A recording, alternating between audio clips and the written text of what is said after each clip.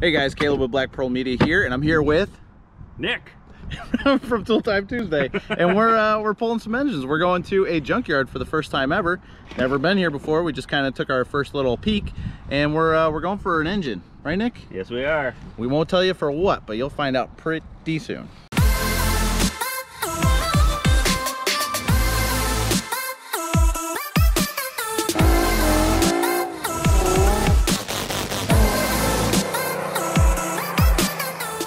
So I got all my camera gear, but I think I'm just gonna leave it. It's gonna be about 95 degrees today. So we're just gonna take all the tools, which are all loaded up in this roller cart, and also a roller cooler, because we got those big brain moves. Oh yeah. So we're gonna try and pull an engine today. There are a couple options here, and one of them's really low miles, but was in a front end collision. We're gonna check to see if there's anything wrong with that. We saw that the transmission was definitely cracked, so that's not really a big deal for us because we don't need the transmission. We're just looking for the engine. So we're gonna see if it turns over. If it does, then you know, we might spend our time and do that one. But there's also another one with 120,000 miles that is also an option. Doesn't look like there's any physical damage to it, but we don't know what that means. You know, is the engine bad? Did they run out of oil? Who knows? So we're gonna have an adventure.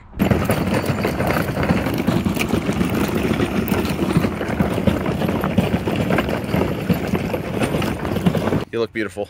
Go ahead. All right, so we snuck in a jumper pack, and I'm gonna try and jump this gauge cluster in this Corolla to see how many miles this engine has. And I'm pretty sure it has 20,000 miles on it, which at a junkyard, 20,000 mile engine probably goes for like $2,000. But we're gonna pull it 250 bucks. Should we show them what it looks like? They don't need to know that. Mint. Yeah, okay. There's no front end left, Nicholas. They cut it off, all right? Yeah, you need to cut it out. You need to cut it out. This is, I don't know. What's the chances? What are the chances that this thing turns? I'm saying maybe 15%. Nick's closer to like 35, and that's enough for him. All right, let's see if it turns over. All right.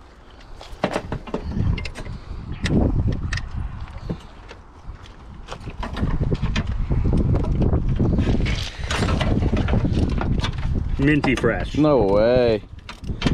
No trouble. I think it turns over a little too easy. Just let it go.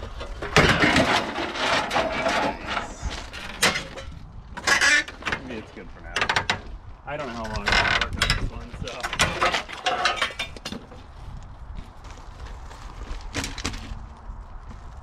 Well, it looks good. There's no spark plugs in here, though. Really? And it feels wet. Well, Bitch, it's filled with water. is that bad? I don't think you want water in your spark plug. Okay, so the silver one was a bust. The spark plugs were completely exposed and not there, and they were full of water.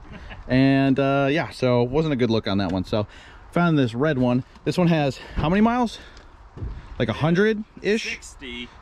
Supposed to be 60. To the last reading on Carfax, but that was in 2016. I think so, yeah. So yeah, we don't know much about this car past 2016, and that it's completely wrecked.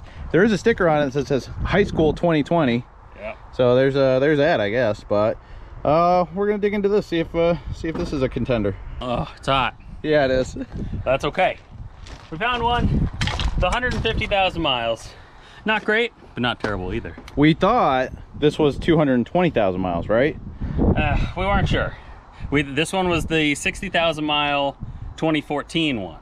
Right, and then we looked up the history. I think I have a clip of it, but we thought it was 220, so we actually walked all the way the other direction to look at another one which had 190.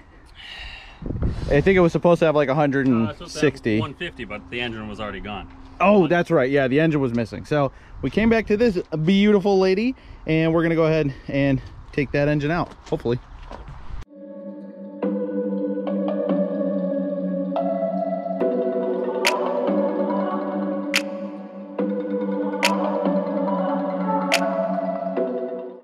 All right, update. It's been 11 minutes and we cleared out the whole front bit. Disconnected the throttle body to the airbox, disconnected the AC, whole bunch of lines and stuff, and now we're just kind of taking a general look at this bad boy. First impressions? Well, that's pretty good. I know you're not supposed to use Sawzall, but you know, I felt like we were only cutting things that nobody else could ever use because they were already destroyed. Yep. And you know, it gave us a lot more access. Everything still looks good. So let's keep going. All right, let's do it. All right, let's see how she turns over.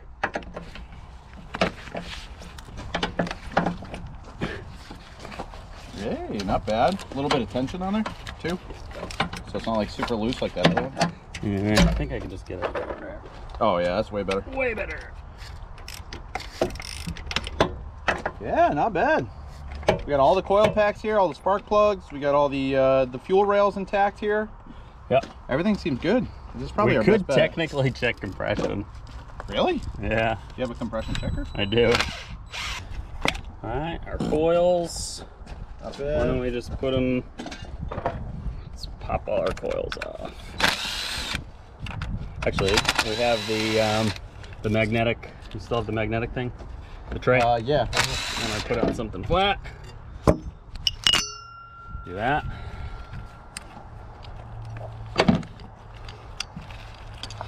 Hold on, I didn't get that one. You You got it?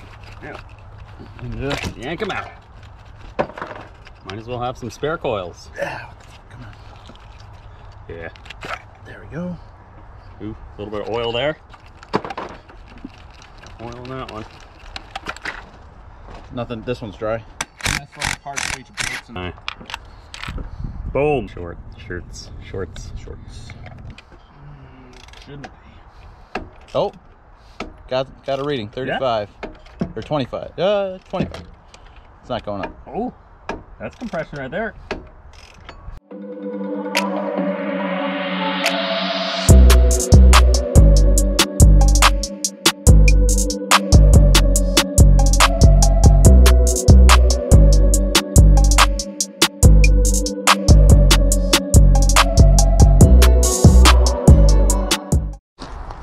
All right, it's been 40 minutes. 40 minutes. 40 minutes. Not bad. And we're ready to go get the hoist. We're gonna disconnect the trans if we can, but we gotta get the hoist first. So we're just doing a little cleanup. I had the tools for a second. We'll go get the hoist.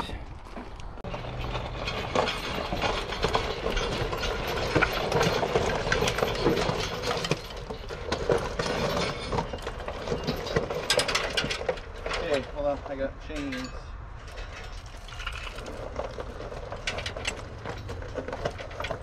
How's that? Right there? Perfect.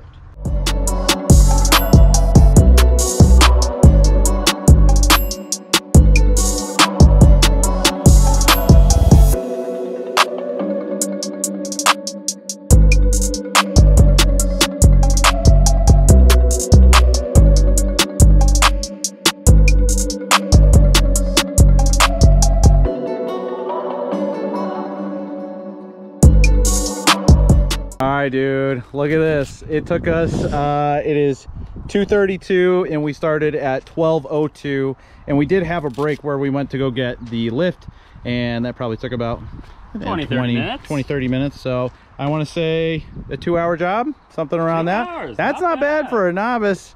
I've never done anything like this. Not novices. Oh, right, yeah, we're professionals. Yes, not mechanics, but we're professionals. But no, this looks really good. All freed up. We did minimal cutting, which is good.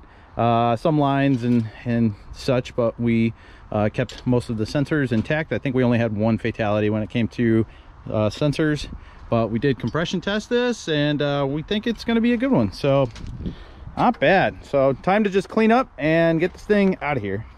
Just focus on getting it like in, and then I can kind of get in there and manhandle it. Oh, actually, you know what? What if you want this will protect it? Yeah. What if we slide this 2 pieces like that? That, get it here. Yep. Yep. Yeah, and then we can. Well, we just can't put it right here because Yeah, it'll flip. sure. But as long as you put it here, Yep. we should be able to slide it in. So Yep. I think we'll be able to do it if we just give it a. All right, get down with your legs. We're lifting with our legs. 1, 2. No. No. Just lift with your legs. 1, 2. There we go. Stay strong. Stay strong. You got it. It's okay. It's okay. Yeah, let it go. Okay, so I can walk it. Yep. there any damage if we do that? Yeah. Lift up this end. Yep. All right, now I'm gonna pull it this way, so you just lift. There you go. Mark it. Yep. Good. I think that's good. Good. And then I can push this. Yep. Good. How the heck do you like that, huh? That's pretty good. That's not bad. Yeah, the wood can't really go much further. All right, well. Yeah, no, the wood needs to stay where it is. Here I go. I think it'll just slide. Yeah, we're good.